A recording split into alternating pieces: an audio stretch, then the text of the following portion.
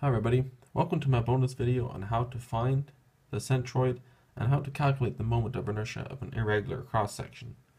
In this case, I've taken the irregular cross-section to be some sort of a T-shaped thing, and in reality you can have many other irregular shaped cross-sections, but the principles used to find their centroid and the moment of inertia are going to be exactly the same as the ones I'm going to develop here. So we know that Q, the first moment of area, is equal to the integral of y dA, and you can work through this and also prove equals to y of the centroid of a piece times the area of that piece. That's what we're going to use the most in this video here. And we can find the centroid of something by calculating Q by A. Alright, so we can rewrite that and say the centroid is equal to the sum, or the integral in this case, but since we're doing finite chunks, we're going to say it's the sum of YA over the sum of the area. Alright, and the sum of the area, that's just the total area. Okay? And you can kind of prove this by multiplying this onto this side and saying that the centroid times the area of the piece must equal to the centroid of all the individual pieces times by their individual areas. Alright? So this is how we find the centroid. And once we find the centroid, we can find the moment of inertia. And in our case, we want to know the moment of inertia about the centroid that we found, because the equations that we use always seem to call for the moment of inertia about the centroid of a piece. So in our case, the centroid we know is going to be somewhere here. Alright, we're going to give an arbitrary distance. So when you calculate the centroid, you need to pick some sort of base value where you take your y to be 0. And it's usually easiest to take y to be 0 right at the bottom of your contraption. Alright, and I'm going to try to call the distance to the centroid.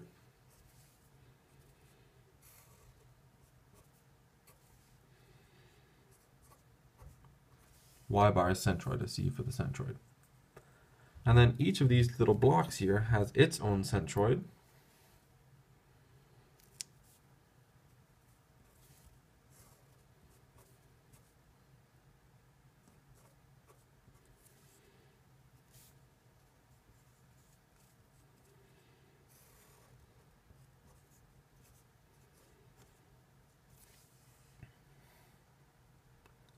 Alright, there we go. So now when we go to find this y bar centroid of the whole thing, it's basically going to be like some sort of average between, the Q of this piece and the Q of this piece, because the Q of all the pieces added up should be the Q of the whole thing. Alright, and that's what we're doing here, just with a little bit of a rearrangement.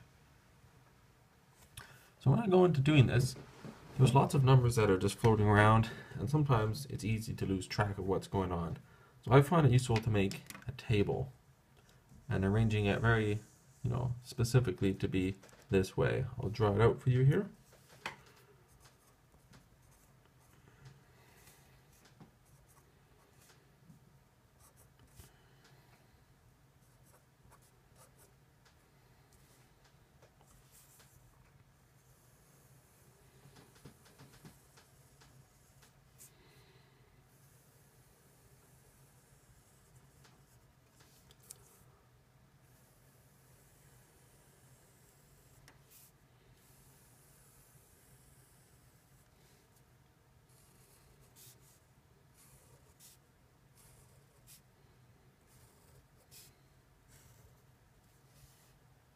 Alright, so there's the first step. I've left this open for later when we do the moment of inertia. So I'm going to say piece. As you notice, I've labeled some subscripts here already. So this is going to be piece 1, this is going to be piece 2. So in order to solve this equation here, we need to say, for our specific case, it's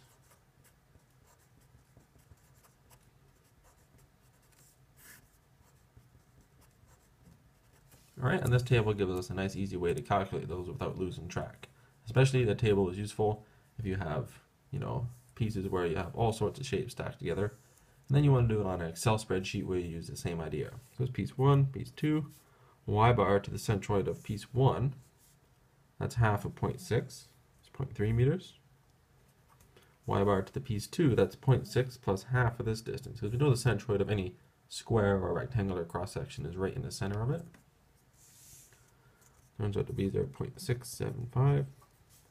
The area of piece 1, all right, 0.1 times 0.6. The area of piece 2, the top, times this little bit here. And I'm just assuming that we're keeping the units here, right? This is meters squared, meters. I'm not bothering to go through and keep them in. And then y bar times a is this times this. See how this makes this easy? This times this.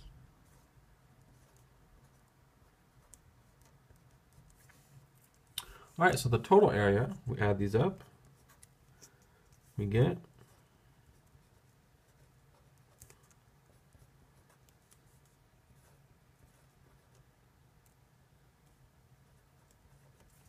all right, so like we said, y of the centroid is basically the sum of y bar a times y bar a, and that's a number we have here, over the total area, that's a number we have here, so we can write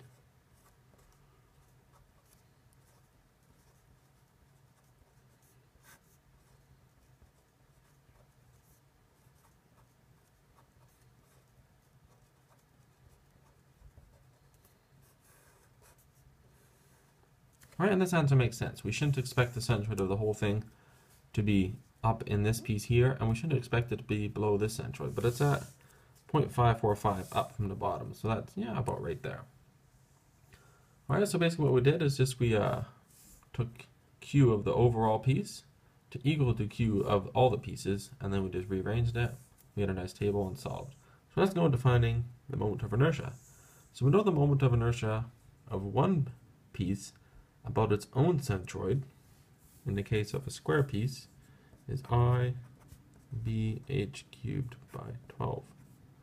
Alright, and furthermore, we know that the moment of inertia of something that's, moved away from its own centroid and it's spinning a distance away, or it's acting a distance away, is basically, we'll call it that total moment of inertia. It's equal to I of the piece about its own centroid plus this distance away squared times its area. Alright? So this is the parallel axes theorem. Alright, so I'll just restate it again. The moment of inertia of a piece about a line that's not its centroid, about an axis that's not its centroid, is basically the sum of the moment of inertia about its centroid plus the distance away from the axis you're talking about to its centroid. That distance squared times the area of the piece squared will give you the moment of inertia of that piece. So we need to find all the components of this. So essentially this is this plus d squared a. So we can say, I used I here, you can also use m if you want to call it m. So let's just find I c d and then d squared a, then I total.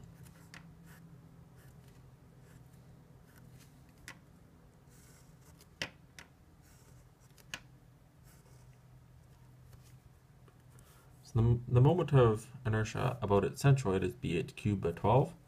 So just going in through to solve that for piece 1, b is this, h is this, so bh cubed by 12 turns out to be,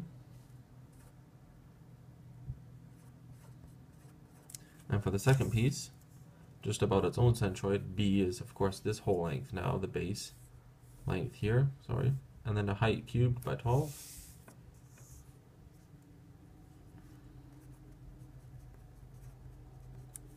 Now d, this can be a little bit confusing.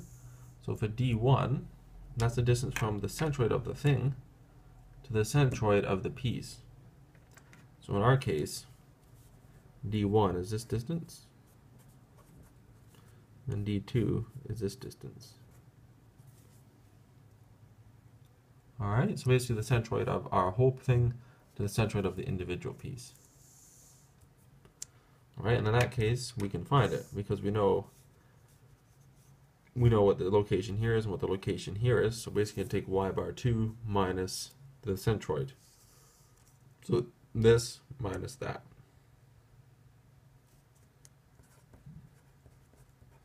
And And in this case, it's for number. Wait, I think I messed this up.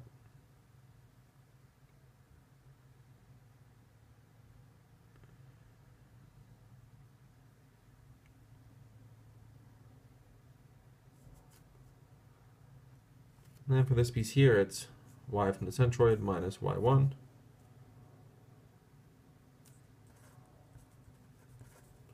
And d squared times a, that's just this times that.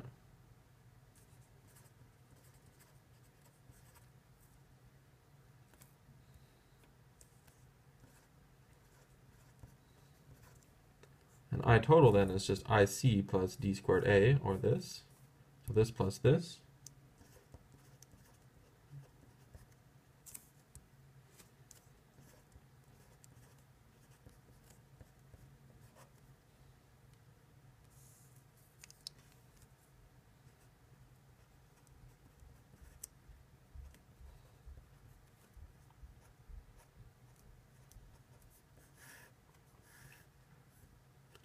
Alright, and then of course the overall moment of inertia is the sum of those two small moments of inertia.